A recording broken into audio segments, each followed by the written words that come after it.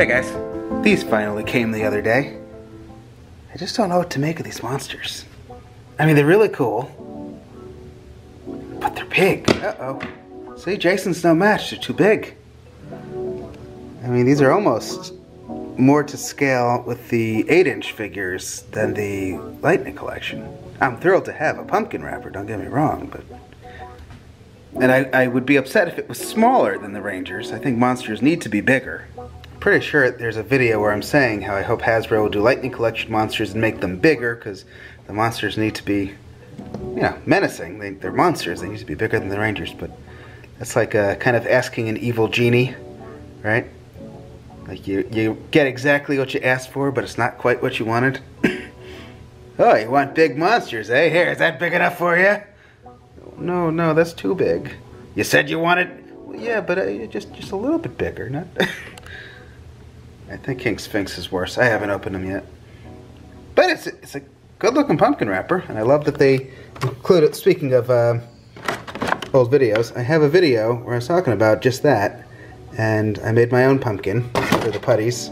So, I mean, that's exactly what I wanted. Sort of. Alright, well anyway. Those are here. So I'll have a video eventually with those. As much as the size bothers me, this collection's looking fantastic. King Sphinx should not be that much bigger than Goldar. But at the same time, look at that. It looks fantastic. I'm very torn here. I hope Hasbro knows when and if they make Rito Revolto, not to make him tower over Rita Z and Goldar. Unless they're just like trolling. It's a great looking collection. Pumpkin wrapper bothers me less than King Sphinx. I think King Sphinx should be smaller. Or Goldar should be bigger. One or the other. For the most part, really looking great. I look forward to more bad guys. Now, if they were doing like the Org Generals from Wild Force or Diabolico, I would definitely want them to be that kind of size. Right? Diabolico at least as big as King Sphinx, if not bigger. And there are definitely some monsters that should be big, but King Sphinx is not one of them. Like, there's nothing... Yeah, he's too small for the Megazord. Kind of too big for the Super Mini Pla. Too big for the Rangers. Good looking figure, even though I still maintain they should have done the black in his mouth. And then painted the teeth white. And then you'd have a pretty perfect figure that's too big. Right? They got detail on the wings. Look at that. People in the Facebook groups keep posting photos of Pumpkin Wrapper showing that he doesn't have the black in the mouth, the suit. But, you know, when you're working with toys and models, sometimes you paint things that aren't actually there to give the illusion of, you know, more detail or to bring out the detail. So, see, I did a black wash on Rita's hair, and then I dry brushed silver over it, and that looks a lot better. Now, does she actually have black in her hair? No, it's, you know, it's... I don't know if I'm explaining it that well, but it looks better. I think Pumpkin Wrapper would have looked better had they at least done a darker color, if not black in the mouth. You can do it yourself, and I might do it, but I did paint Rita's staff last night.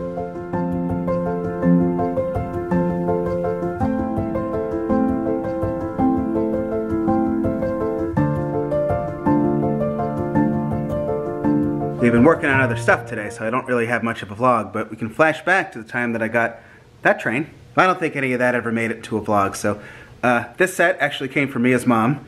We found it at an antique store in Pennsylvania. Oh, if you are a Who's Jerry person, I'm just going to stick the recap we did in April at the end of this video, so stay for the whole video, or you can use the chapters to skip ahead. Who's ready for antiquing?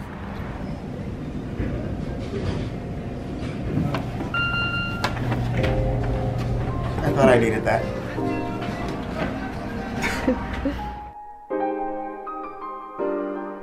After the antique place, we went to the Strasburg Railroad to take a train ride.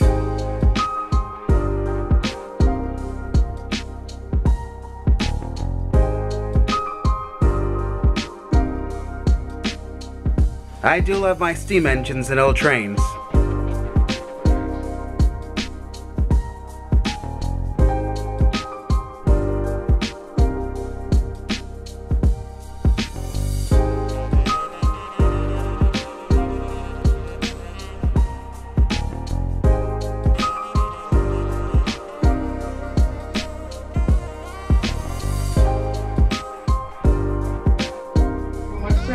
time when it was every youngster's dream to be the engineer of a great steam locomotive riding the rails of America. This is the 1 p.m. train departing for Fairview, Esmondshade, Cherry Hill, Crofts Grove, Carpenters, Byler's Crossing, Levitt Place Junction, and Paradise, PA. Woo. If you're not going through those places, ladies and gentlemen, you're on the wrong train.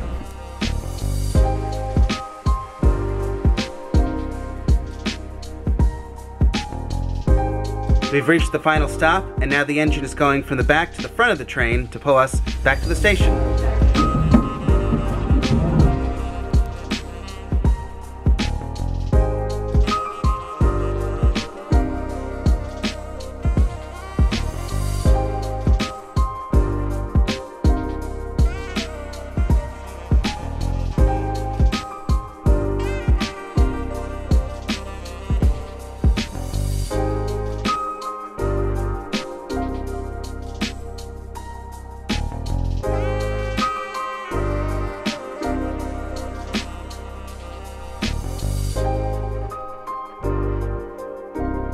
You can see Thomas hiding in there.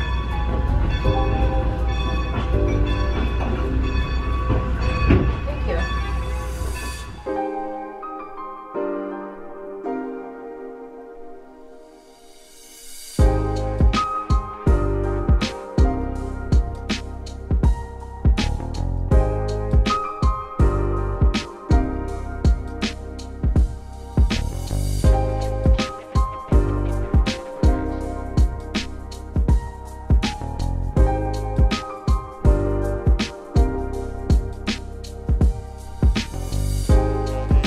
And then after the train ride, we walked across the street.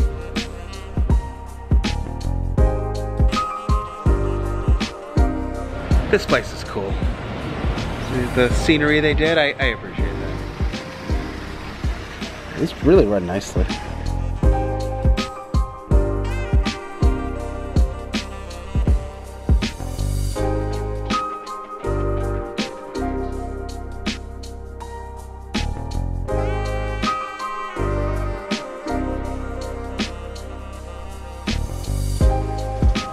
This little city area is incredible. Wow. Oh no, giant Mias are attacking. This place has a great collection of real trains, and then they've got toy trains as well, many of which you can operate yourself.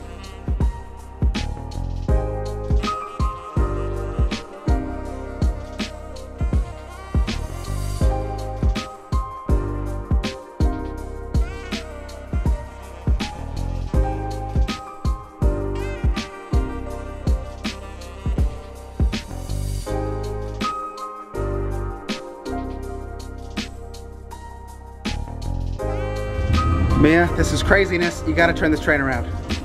Mia, honey. You're gonna get into so much trouble. Hey. How did I let you talk me into this?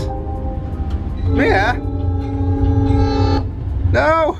Oh! You killed Daisy. That's some good shoveling, Mia.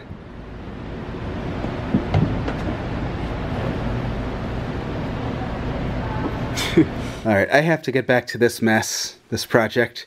I gotta kind of reclaim this room. So if you're a Who's Jerry person, I hope you've made it this far. Here is a clip from a video back in April. In the late 1990s, we attended film school in New York City, majoring in animation, where the three of us all met, along with Corey and Julie.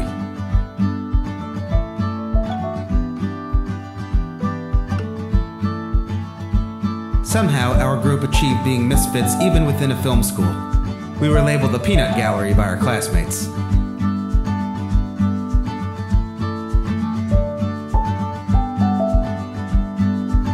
As the years went on, our group became very tight. Senior year, Jerry became my roommate, and Mia lived just across the hall.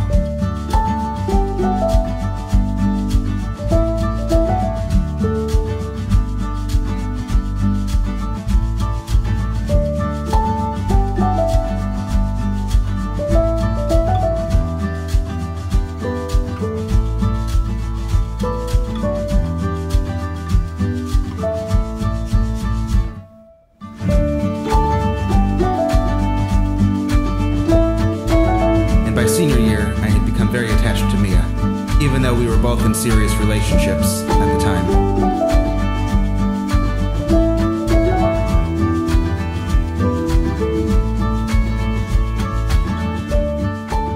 Eventually, we graduated and all went our separate ways.